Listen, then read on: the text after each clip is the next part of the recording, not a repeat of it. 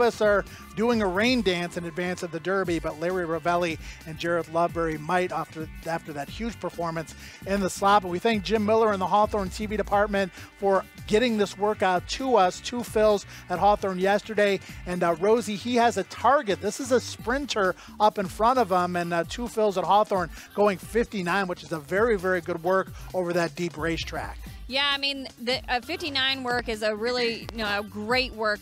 And this horse, having sprinted earlier on in his career and even showing speed then, and now running 2 turns and showing more of like stalking speed, you would think that this horse is a little bit versatile in the fact of that he could be sort of placed in a variety of positions, which is great, a great aspect to have in a horse with a horse in the Derby. But coming around the quarter pole here and heading into the stretch, you can see he easily catches up to the Derby work. And watch the rider just has their elbows out, okay, and is not moving his hands. He's not really asking much there. He kind of goes to just moving on him a little bit, and you can see his body got a little bit lower, knees opened a little bit, and the horse just went on his own accord.